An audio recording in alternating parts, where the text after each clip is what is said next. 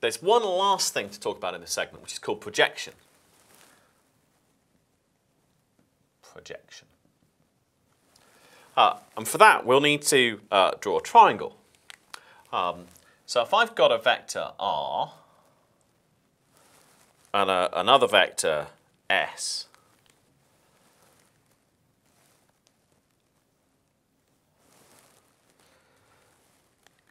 now, if I take a little right-handed triangle, drop a little right-handed triangle down here, where this angle's 90 degrees, then I can do the following.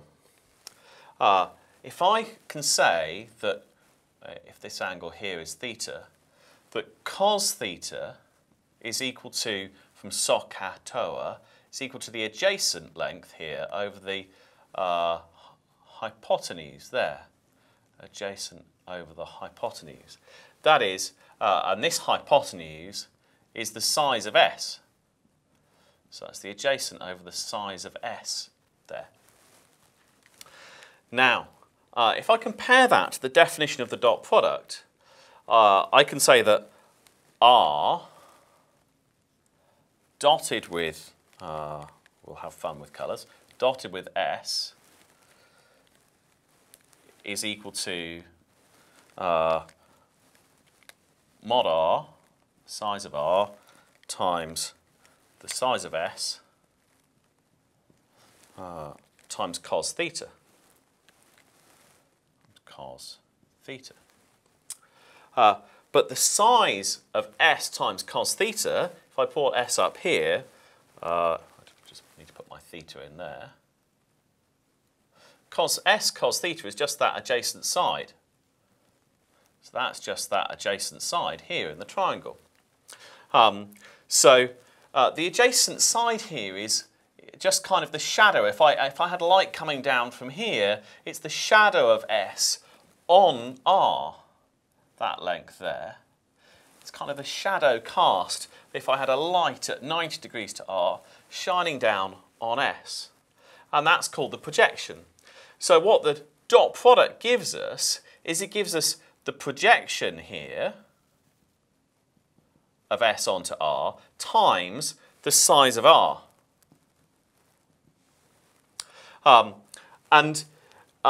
One thing to notice here is that if S was perpendicular to R, if S was pointing this way, it would have no shadow. That is, if cos theta was 90 degrees, that shadow would be naught. The cos theta would be naught here, and I get no projection. The other thing the dot product gives us is it gives us the size of R times some idea about the projection of S onto R, the shadow of S onto R. So if I divide the dot product R dot S by the length of R, just bring the R down here, I get mod S cos theta. I get that adjacent side. I get a number which is called, because R dot S is a number and the size of R is a number, and that's called the scalar projection. And that's why the dot product is also called the projection product, because it takes the projection of one vector onto another. We just have to divide by the length of R. And if R happened to be a unit vector, or one of the vectors we use to define the space of length 1, then that would be of length 1, and R dot S would just be the scalar projection of S onto that R, that vector defining the axes or whatever it was. Now, if I want to remember to encode something about R, which way R was going, into the dot product or into the product, I could define something called the vector projection. And that's defined to be R dot S over mod R dotted with itself, so R dot R mod R squared. So that's R dot S over R dot R, if you like, because mod R squared is equal to R dot R. And we multiply that by the vector R itself. So that dot product's just a number, these sizes are just a number, and R itself is a vector.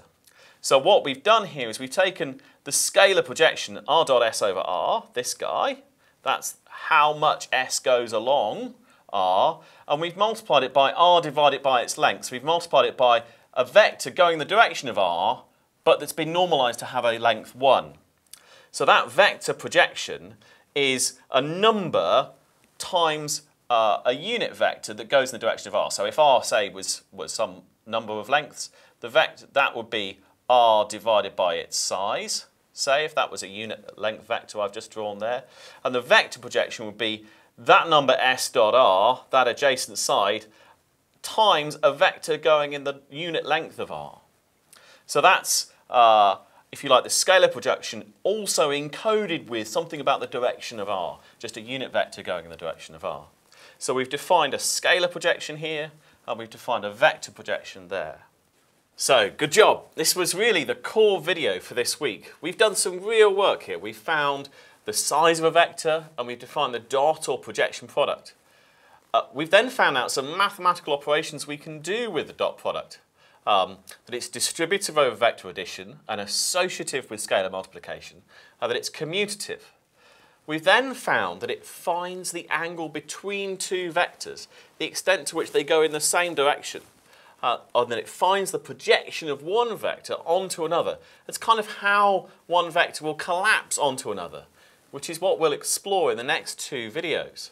So, good work. Now's a good time to pause and try some examples that put all this together and give it all a workout and a bit of a try before we move on.